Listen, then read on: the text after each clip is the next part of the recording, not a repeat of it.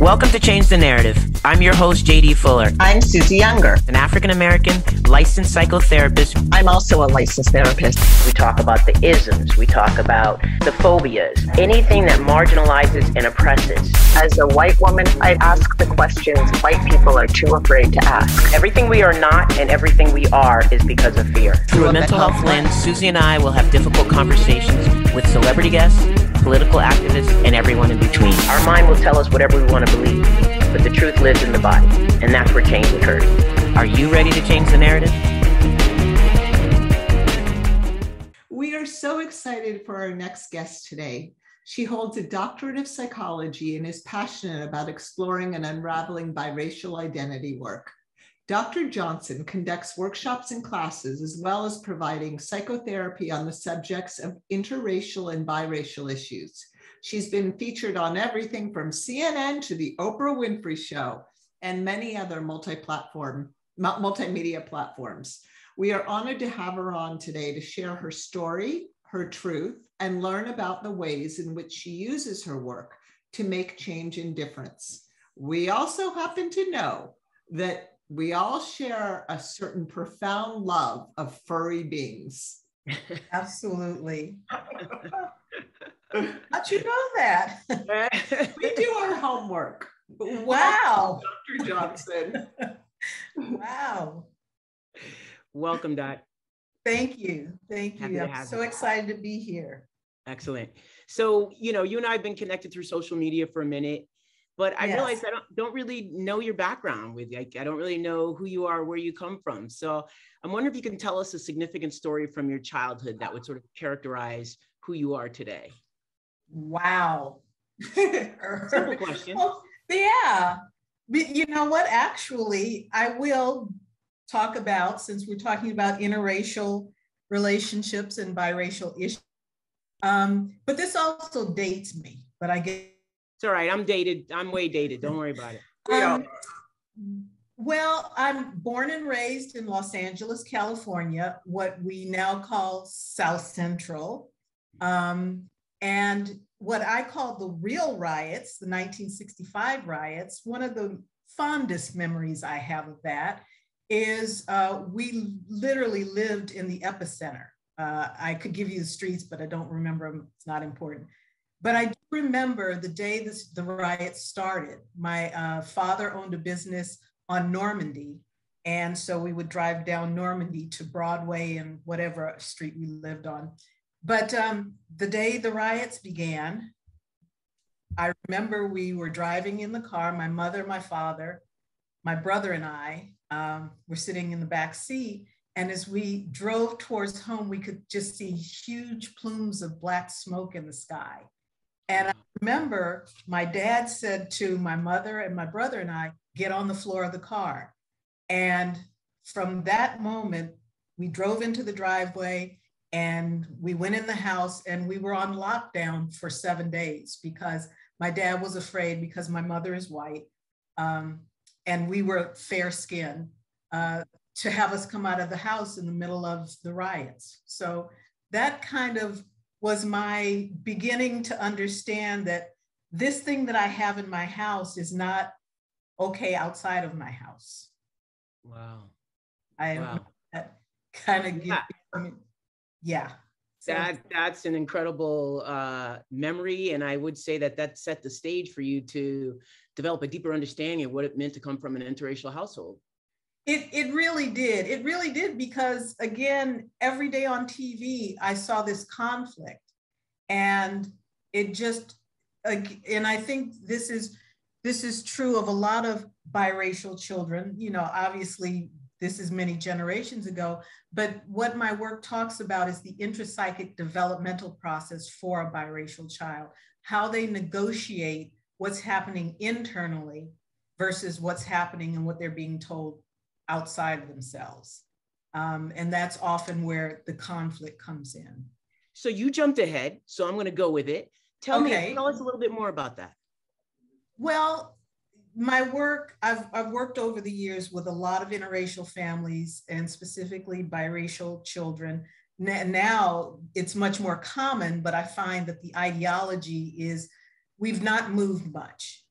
in terms of how we identify people of mixed ethnicity. And it still is quite taboo. Even, we had our biracial president, and one of the questions I'm asked most often is, why didn't Barack Obama identify as biracial? And the answer is simply, it would have been political suicide. He would have lost his base.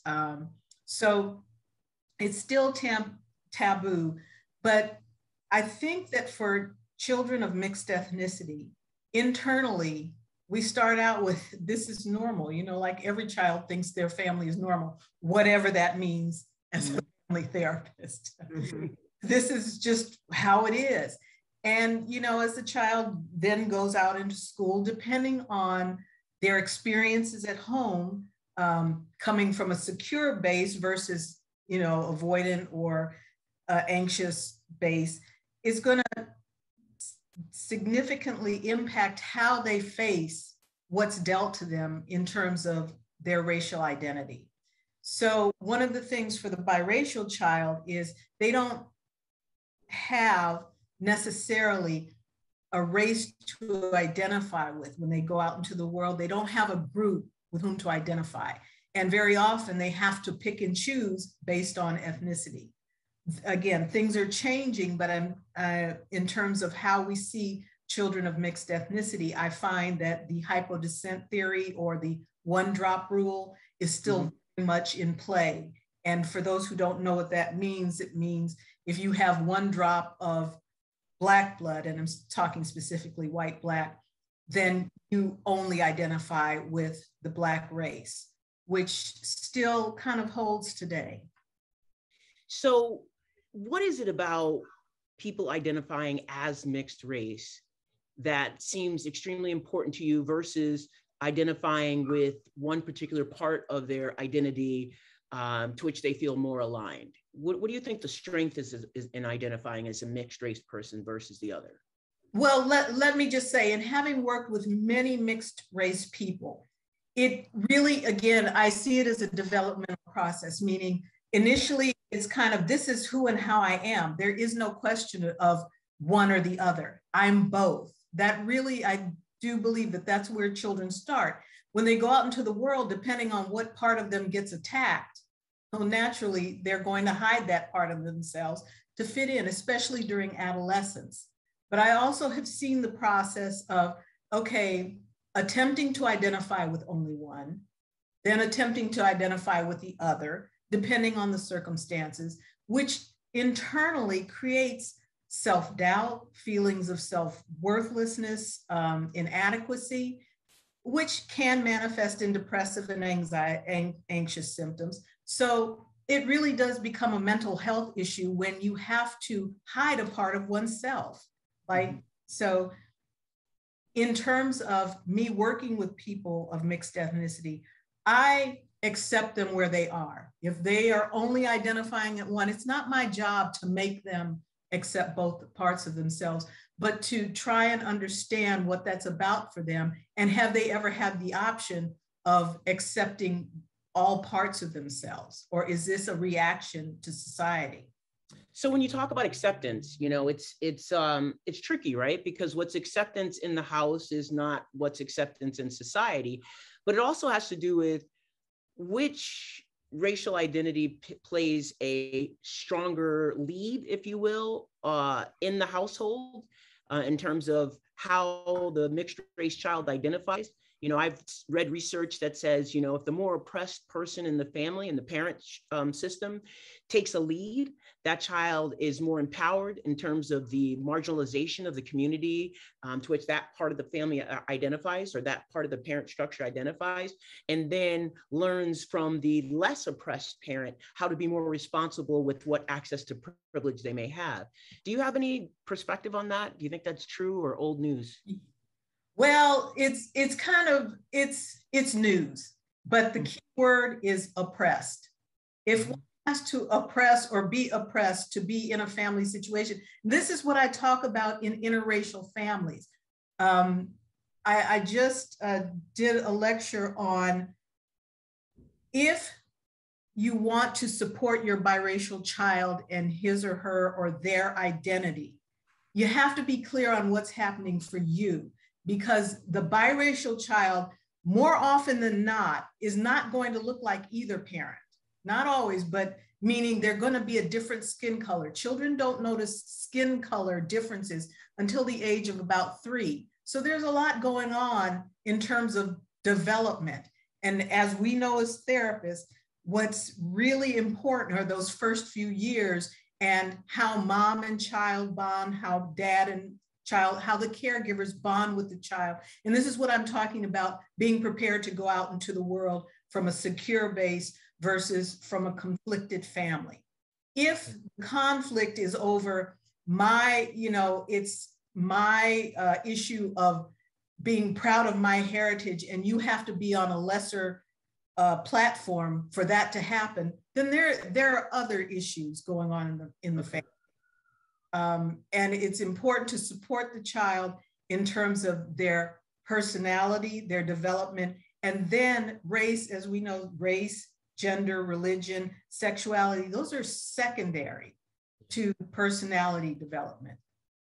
So if you had to think of one significant theme that emerged about from being raised in an interracial environment, what would you say that was?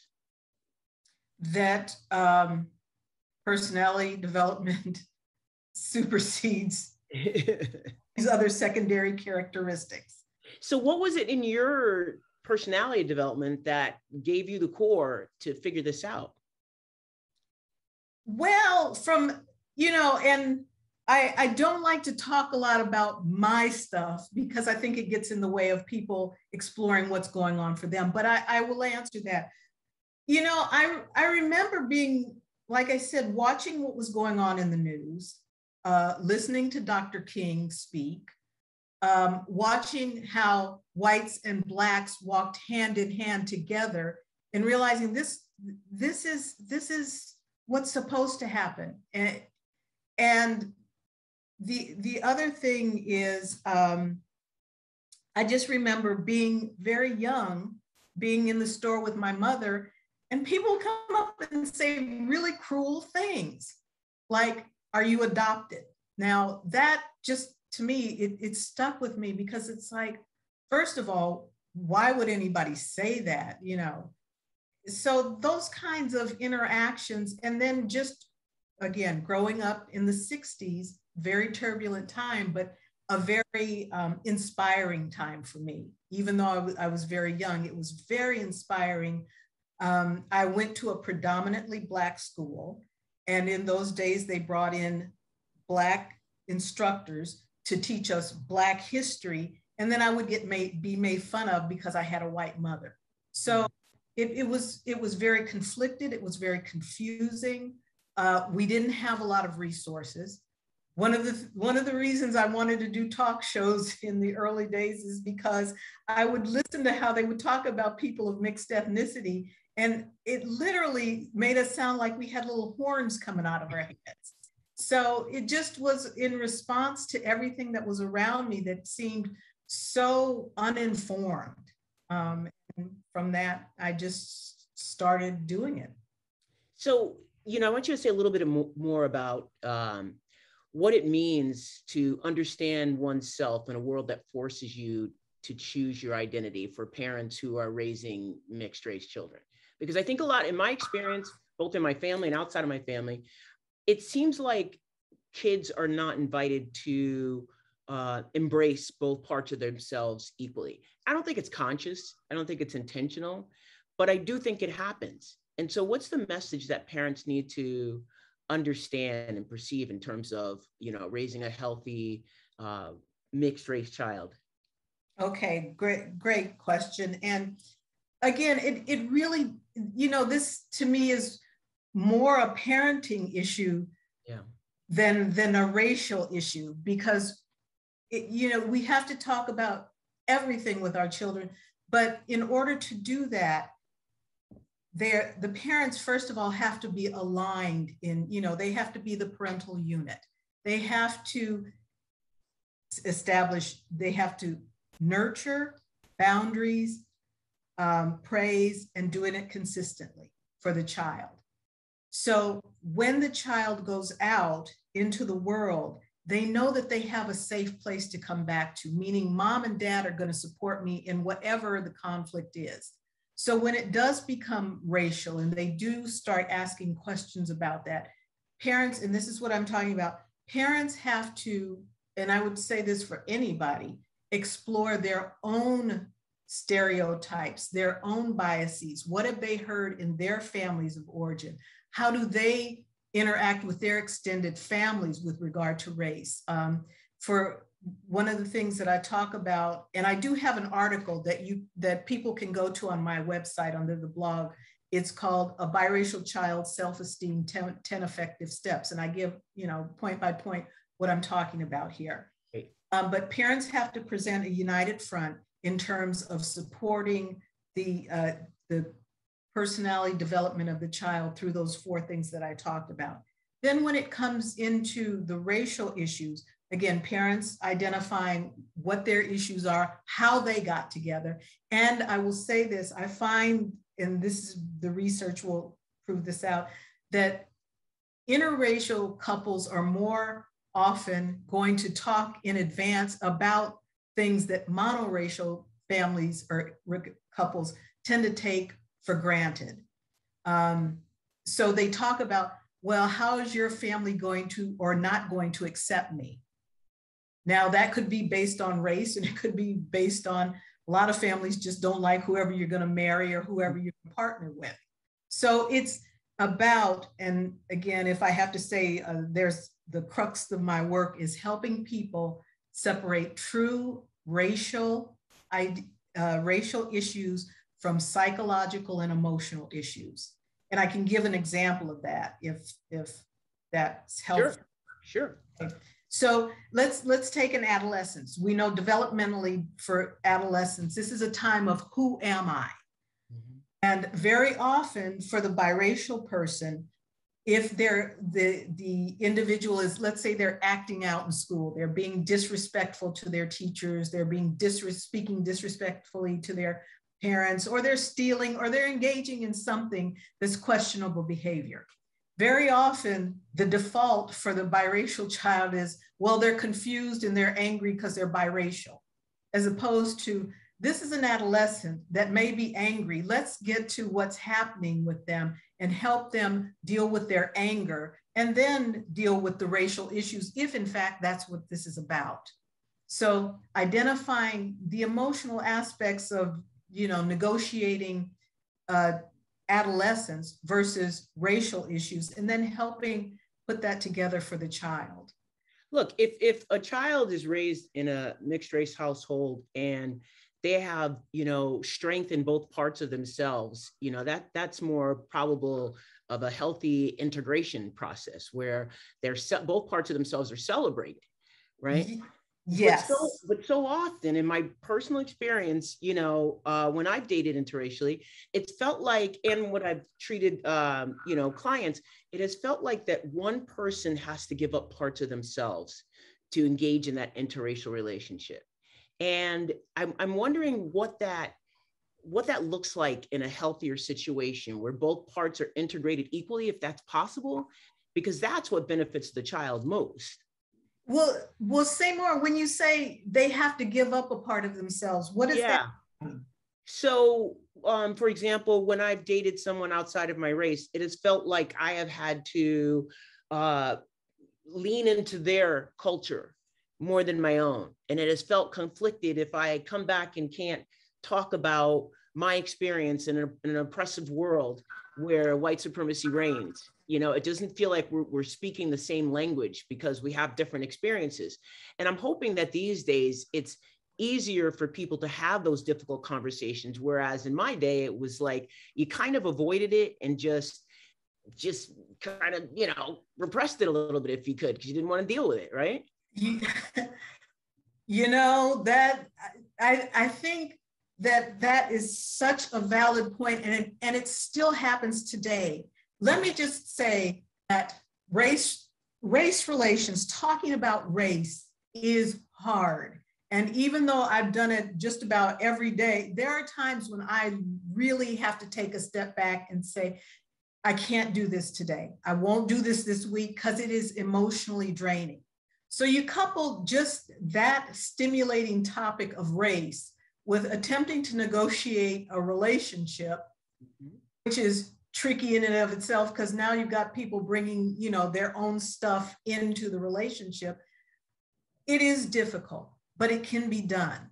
And we're not going for perfection here. We're going for, can my partner be emotionally autonomous enough to hear what I'm saying, not try and diminish it, take it away, ignore it, and can I do the same? Can I contain myself in this relationship? And that's when we're talking about, I don't know about healthy versus unhealthy, but a relationship that's sustainable is identifying true intimacy and being able and knowing that we're going to get hurt in our relationships. How do we negotiate that hurt? Which brings me back to, that's what we learn in our families of origin. Yeah. But it's still just, it is hard. It really is.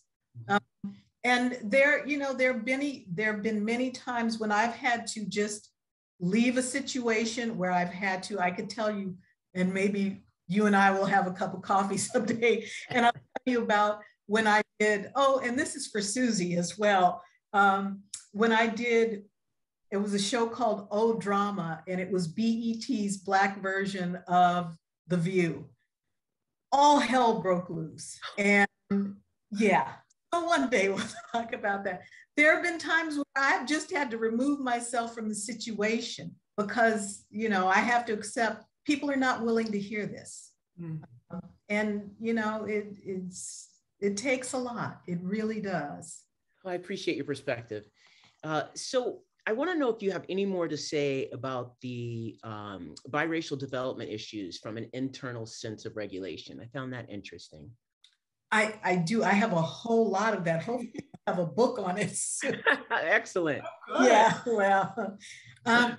well, again, really what I focus on is as I said, the intrapsychic developmental process of a biracial child. And if, as I heard you say, they are allowed and supported in a sense of self.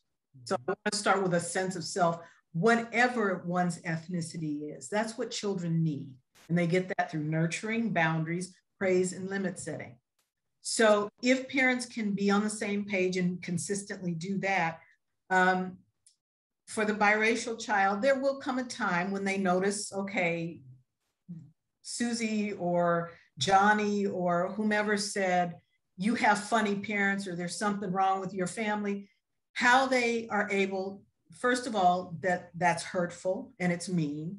And then you come back home and you're able to talk with your caregivers about, what's happening, what this means, what race means, and all of those kinds of things. But I believe that these are my theories, that for the biracial child, it's not a question. It's just as normal as it is for anybody to say, I'm Black, I'm white, I'm Chinese, I'm Mexican. It's for the biracial child, I'm both. And they do bear a legitimate claim to both. The problem with the one drop rule and people abiding by that is understanding the history of that, where that comes from. That was given in slavery days, so that if a slave was raped by a slave master and the child was able to pass meaning they didn't look like they were Black, they labeled them mulatto, which many people are familiar with the term, but it means a child half Black, half white. So they were able to label them so that they could continue slavery and racism throughout the generations. And to me, if I abide by that, if I say, well, I'm only this, then I'm just carrying on slave mentality, slave owner mentality. Mm-hmm. For the biracial child, inside, that's where we start. We go out into the world and we have to find a group to fit in with, not necessarily because of race, but children want to fit in, especially during adolescence. It's a time of who am I? So if they're finding people that are supportive of that, it's going to be easier. But if they feel okay with it themselves, they may, they may say, well, I'm Black. I'm only Black because all my friends are Black. And it's just easier. Kids got enough things to deal with. That just may be easier. But I've also heard a lot of biracial people say, I'm neither, which I take as a response to this forced identity, is I'm just going to reject everybody because I'm angry, because I feel inadequate, I feel not accepted, and that hurts. And then as you go along, depending on what kind of experiences the individual has, at some point there just comes this melding of, okay, I'm both. They may not get it out there, but internally, I can't, for a child to say, you have to pick one parent. That's cruel. We wouldn't say to any monoracial child, pick one parent. You only get one. You only get one side of your family. So I think it's quite destructive when we force this identification with either side. And again, that starts with parents having some understanding of this is not their experience, this is their child's experience, as we would expect for parents of any ethnicity. So that's the internal sense of regulation, being able to regulate comfortably, sort of being in two worlds and being okay with it, or having two parts of themselves and being okay with it. Yes. Yeah. We're in one world. We're in one world. And our world consists of both. Yeah, that's even better. Yeah, I like that. Yeah. So I'm going to shift gears a little bit because I think you, Susie, and I agree with this, which is that racial issues are a clinician's responsibility. And it's their obligation to work on themselves before stepping in a room with anyone, let alone someone who appears different than themselves. Now, how do we enforce this? Because I think the BBS needs to get involved. And I don't see it. I don't. I can see them calling me for my license tomorrow. That's a good point. That's a good point. But I just mean in terms of responsibility, it's an ethical responsibility. It's an ethical responsibility. And I've gotten into more clinicians, particularly white clinicians, who are like, I don't see race. I don't see it as a problem. And yes, I do treat people of different races. And I think that's unethical. It is unethical. Well, okay. Years ago, I did a lecture for the American Association of Marriage and Family Therapists, in which I talked about this very issue. Because when years ago, there was this whole thing of race matching in therapy, which is just absurd to me.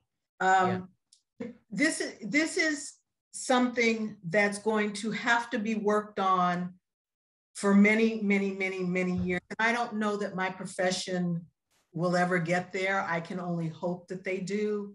I hate to sound so pessimistic, but I remember the days when everybody was hanging out a shingle saying, I'm multicultural competent. No, you're not. No, because you sat in a class for, an hour.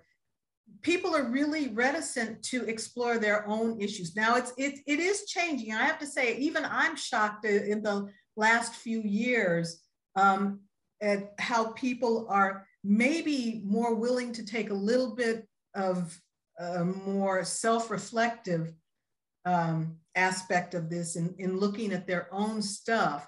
But, I have to do it every day. And I think I've been doing it every day, but I still have to do it every day because I want to make sure that I stay objective. And that's what I meant by I don't like to talk a lot about my stuff because I want to remain, I see myself first as a clinician. And I just think it's so important, the question that you're bringing up, that at least attention is brought to it. If you're not willing to work on your own racial stuff, then you become a danger in the room.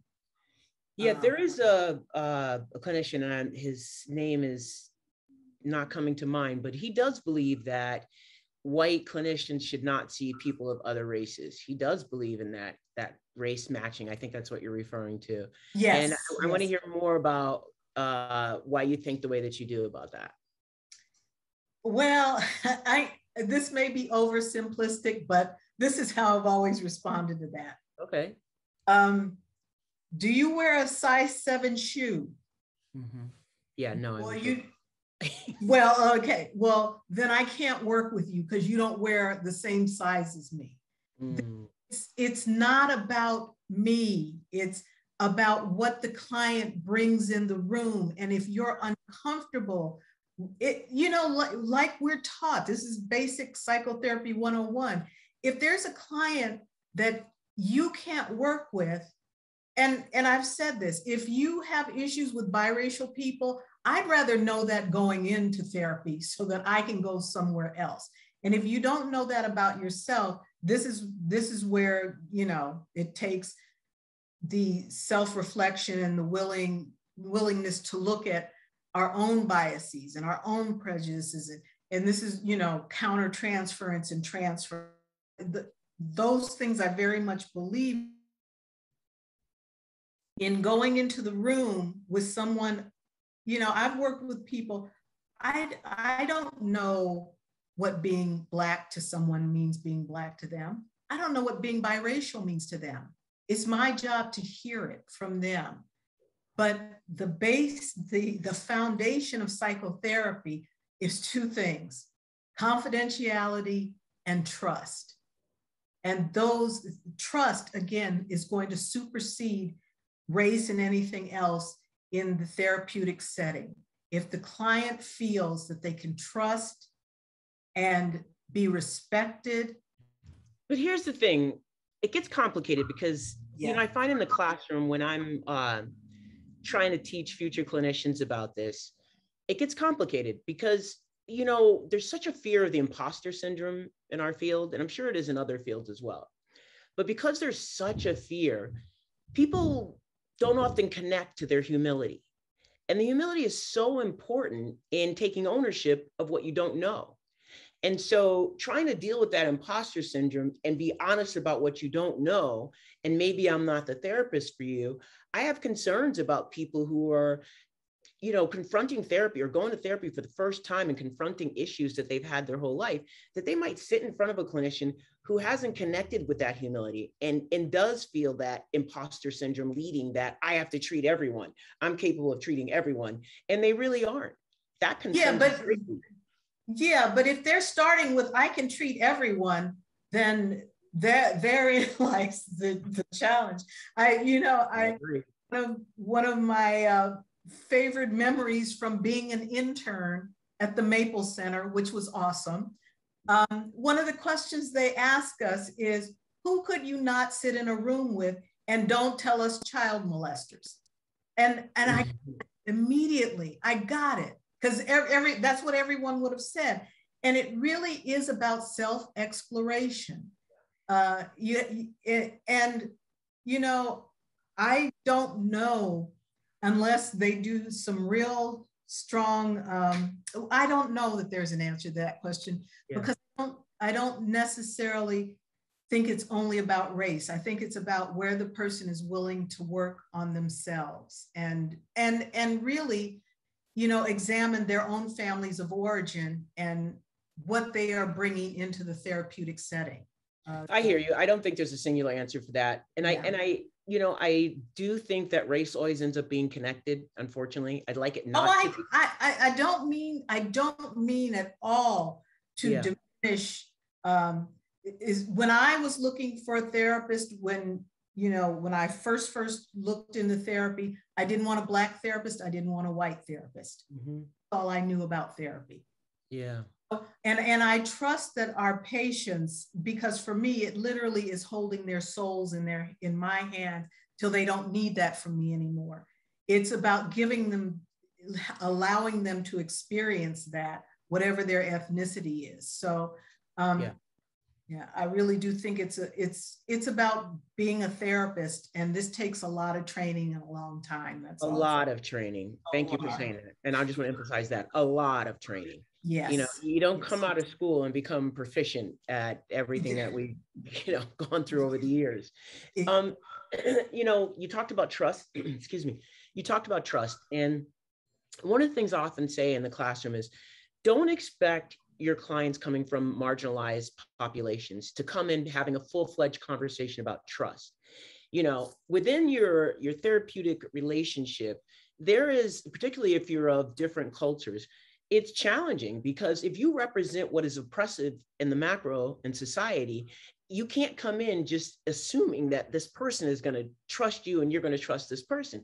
There needs to be a conversation about what trust looks like and how do we build trust. And I think that assumption is problematic in our work. Well, and if that's what you're hearing me say, that it's no, not you. No. Okay. No, what I'm saying is, as a clinician, it is our responsibility, legally and ethically, yes, you know, to assess, is the client getting what they may not be able to tell us that, but in our tool bags, that's part of us being clinicians.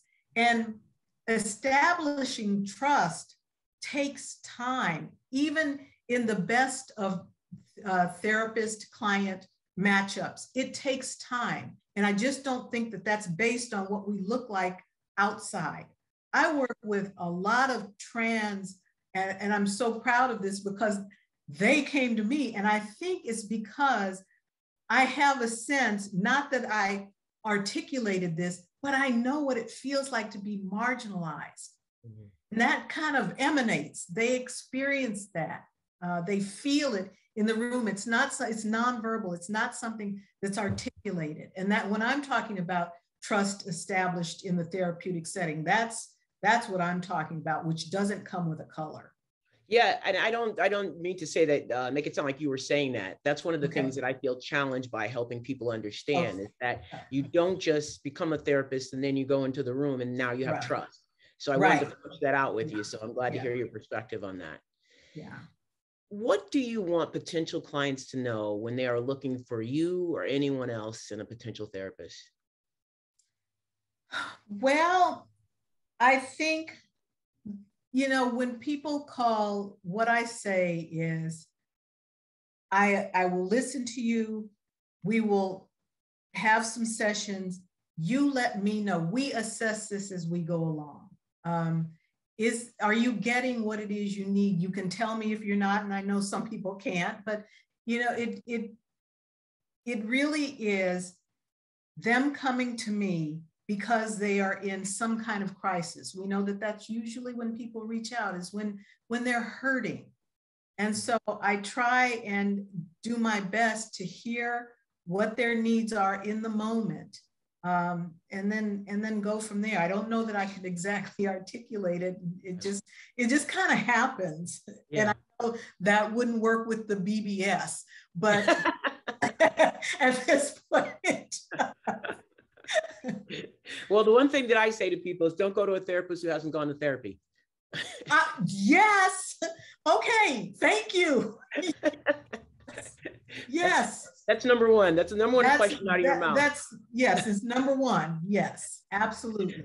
And one thing I do say to them is, I say, you know, interview them like you're interviewing them for a job, because you are.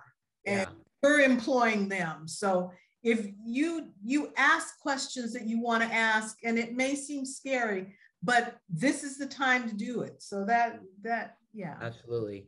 I love that phrase, that you hold the client's soul, you know, in your hands. I love that. It's powerful. Thank you. It's true. It's true. I feel such an honor to do the work that I do every day. And the older I get, I just know that this is a job that's not for everybody. Mm-hmm. But it is one that I find so rewarding. Yeah, well, that's a blessing. So talk about the focus of your practice. I know you do much more than what we focused on today. I just really wanted to get into this because I thought you had some awesome perspectives to share. But talk about what else you do in your practice, would you? Well, I work anxiety. I treat anxiety, depression, trauma. I work with individuals, couples, families, and again, people come to me, I think, because they, word of mouth is the greatest gift that can be. And so there's something that's happening. And again, I know I'm not the therapist for everybody, but I do, I use a variety of orientations because as a clinician, as a seasoned clinician, I try and meet the client where they are. And I know that one orientation is not a fit all. It's what do they need? So it really is having a sense of different orientations, what the client needs, what they want. And in the first initial phone call, a lot of people go online, look at my picture, and they go, "Oh, I found a Black therapist." And I am old school psychodynamic. Freud would be turning over in his grave if he saw I had a website up. But I do, if they do come to me with that, I do let them know I identify as biracial, I am biracial. And if that's an issue, then we need to talk about that in our initial conversation. And most people respond by going, "Oh yeah, I am too." So. Oh, that's interesting. Yeah. Yeah. So what's next for you? What's going on? We heard about the book. What else? I'm hoping the book is soon. I'm trying to get up to speed on all these podcasts and all the technology and all that. So that's about it for me. Other than I love practicing. And now that we've had to make this dramatic shift, again, I was another one of those that was like, I will never do therapy on a computer. Well, and then in one weekend, I find myself. So I'm really hesitant to say what's going on next. I just want to do this. I want to continue practicing and just see where it goes with what we're dealing with now. And what we're dealing with a lot. I mean, this pandemic. Yes. Feels like it's never ending. So we are dealing with a lot. Yes. Susie, did you have any questions you wanted to ask? Well, just in reflecting, as a white baby clinician, I've only been licensed for a little over a year.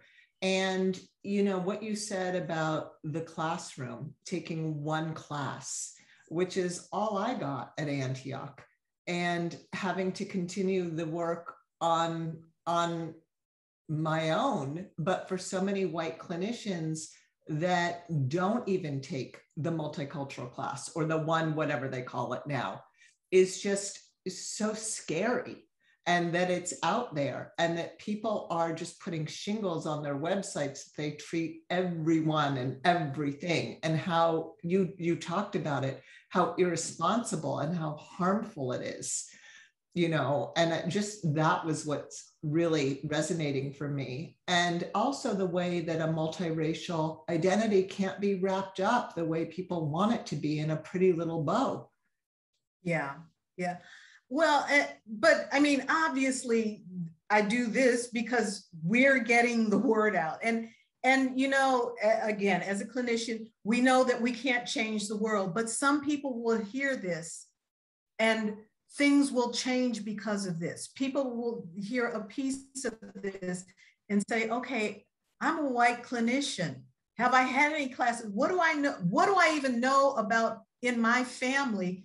What I've heard? Little passing terms, things that go right into the unconscious, and then we act out on them. So just the fact that we are talking about it, that's why I do this, because that's why we do this. We've seen change. We see it happening now.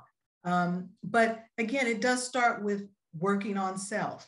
And what was drummed into me in my time at Antioch, as well as in my doctoral program, is be objective. You're too close to this subject. That's all I wanted to write on was biracial issues.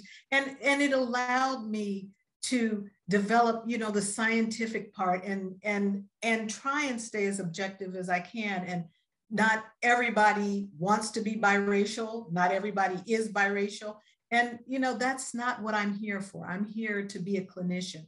So I think whatever the outside looks like, if you can get inside and work with those things, that's what's going to change. That's what it's going to bring about the change we're looking for. I think that's a perfect place to end. And I also have a love for psychodynamic theory. I was trained at Smith, and that was a big part of what we focused on. So I appreciate all the references there. So you've already spoken to this, but let me end on one final note we ask everyone, which is, what do you think you're doing to change the narrative? Everything that I just talked about in terms of realizing that when I step in the room, my job is there as a clinician to hear what's happening for the individual who has sought me out. And one of the things that I tell my clients when they're down on themselves and, working through trauma is, hey, you survived this. And by the way, you called me. I didn't call you. I didn't look in the universe and say, hey, come on in. And I mean that sincerely, is they have survived, they have struggled, they've gotten here, and they're with me, they're working with me in the time they allow me to be in their lives.